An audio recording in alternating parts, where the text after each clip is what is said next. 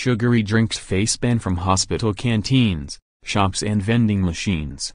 Almost two-thirds of NHS trusts have already signed up to a voluntary scheme to slash sales of sugary soft drinks, milkshakes and hot drinks with added sugar syrups. Health chiefs want sugary drinks to make up less than 10% of drinks sold in hospitals. But 91 trusts are yet to join the program, and hospitals and suppliers have been warned a ban will be introduced next year if they don't take action by March. NHS England Chief Executive Simon Stevens said, "It's important the NHS practices what it preaches on healthy food and drink.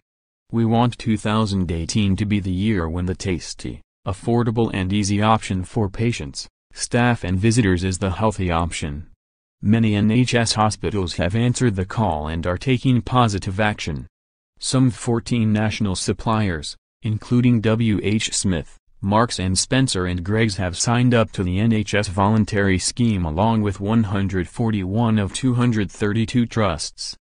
Derbyshire Healthcare NHS Foundation Trust banned sugary drinks 2 years ago, while Northumberland, Tyne and Wear NHS Foundation Trust has only sold non-sugar sweetened beverages in its 7 cafes, 2 shops and vending machines since January this year. Public Health England Chief Executive Duncan Selby said, "Hospitals should play an important role in preventing obesity, not just treating it. Plans to offer healthier food and restrict less healthy options are a positive step towards tackling the country's obesity problem."